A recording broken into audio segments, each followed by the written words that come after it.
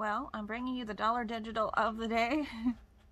This is pockets with thumb holds in case you want to make a whole bunch of them and have them ready for your next project, or in case you do not have a circle punch, and then you can get these going.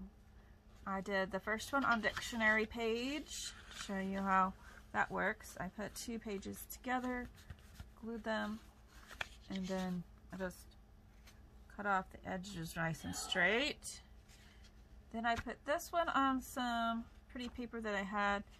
I should have made it a tiny bit smaller to fit in the page, but it's just, it'll work. I'll just have to cut inside the lines on that one. This one, I was experimenting with sizes, and I put it in the computer sideways and was able to get 2 pockets. Then I was still experimenting, and I changed it to a smaller size, so I have these teeny weeny pockets. Those are cute. And then I did the same thing on this one, very tiny pockets. And this one, I really messed up a lot trying to get the right size, but I did end up with 2 pockets out of it. But those are the things you can do. Just make sure you're going to use different sizes to measure them. I didn't do that. I was just like, okay, whatever works. I don't have a lot of time right now.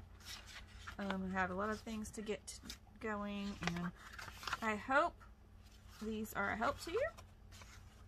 If you like them, jump on over there to the link down below. If it's not down below, it will be there within the day. Or you can just go to my Etsy shop. It's called astepbackShop with a capital S.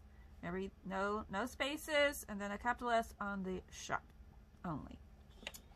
Well, that's all of this one. I will probably be making some stuff with it soon, but I just wanted to tell you about my dollar printable of the day. See you later. Bye bye.